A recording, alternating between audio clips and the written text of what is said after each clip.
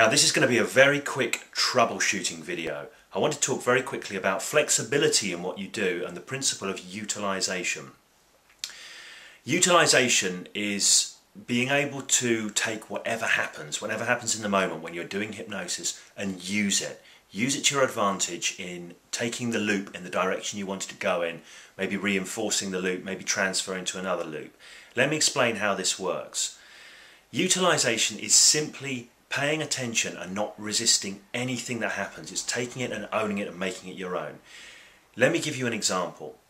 Imagine you'd gone to set up a hand stick on the table. We've already done the hand stick tutorial. Imagine you've set up the hand stick and you challenge it. You say, try and lift that hand, and find that you can't. And the person tentatively lifts the hand. Now at that point it's easy to think, oh no, I've failed, what am I going to do now? Don't.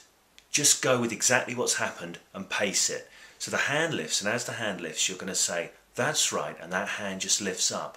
But notice how that hand feels now as it lifts up. How does that hand feel compared to the other hand?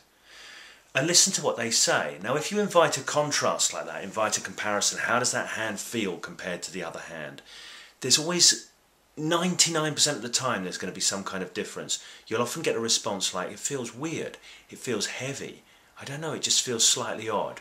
Whatever it is, you take that and you go with it. So imagine they've said, oh yeah, it feels heavy. You say, that's right, it feels heavy. And notice how it can feel heavier and heavier. So you can feel that heaviness start pulling it back down to the table, and watch their response. You want to see the hand dropping back down. So instead of thinking that you failed, take what happens and go with it. This is the utilization principle. Anything that happens, you can use it and draw it into the loop. Okay, that's all I'm going to say on that. It's going to help you out if you bear that principle in mind. It's going to help you to become more flexible. It's going to help you to become more effective.